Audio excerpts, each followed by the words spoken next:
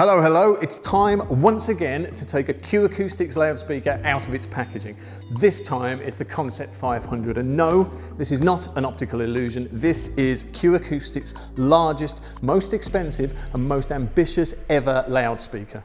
As it says on the side here, caution, 2-person lift required. There's one speaker in here and it weighs 42 kilos, which is 92 pounds in the old money. Despite the fact it says 2-person lift here, I carried this all the way here myself.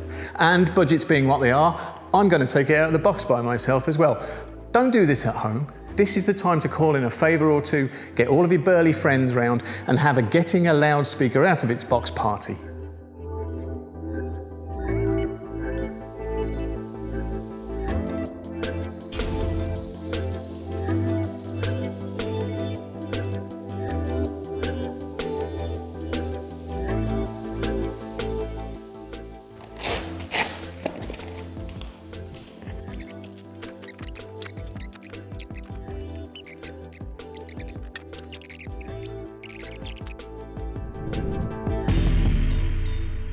So there it is, a Q Acoustics Concept 500 out of the box, just one fella. Don't do it that way yourself. So, here is the smallest box, which came inside the smaller box, which was inside the big box. And it's, well, beautifully engineered sound, apparently. I'm not sure that that's what's in here, but I'm sure it'll all help. Instruction manual, owner's manual, congratulations first and foremost, and then a lot of technical specification. All of that's available on the Q Acoustics website, or you can read it in any number of languages here. And inside, 4 very chunky floor spikes. These are always good news to isolate your speaker from the floor it's standing on. And there are 4 cutaways here as well for the more rounded spikes which the speaker is sitting on when it comes out of the box. There's also a bridge for trimming high frequency response. We'll talk a bit more about that when we have a look at the back of the speaker itself. And then, oh, you see, you shouldn't be without. These speakers, Concept 500, have 7 layers of lacquer on them, and they will pick up a fingerprint, especially if, you know, you've been standing under the lights like I have, in which case a quick dust down every now and then is going to do wonders for the look of them. So basically, in the bottom of the box with your loudspeaker in it is everything you need to make your speaker look and sound lovely. So the Concept 500 is out of its box, and as you can see, this is a handsome and actually quite discreet floor stander, nothing like as big as the packaging might have led you to fear. First things first is the finish. As you can see, it's beautiful. There's 7 layers of lacquer on here. You can see your face in it, which is very much a double-edged sword in some circumstances. It's also a dual finish.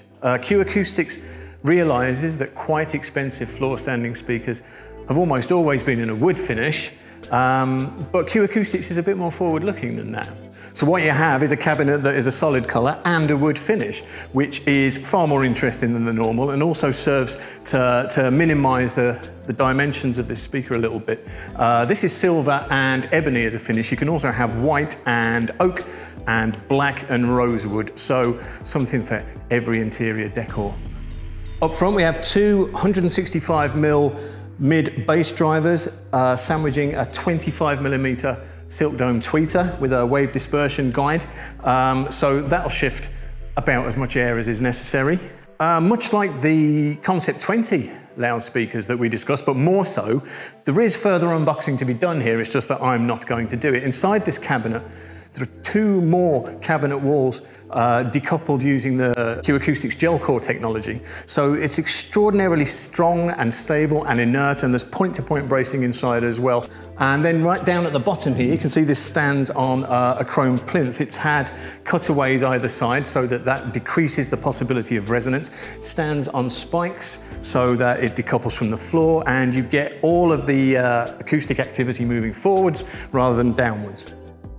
Right, well, I'm going to turn this around now because unusually for a loudspeaker at any price, the Q Acoustics Concept 500 are almost as interesting at the back as they are at the front.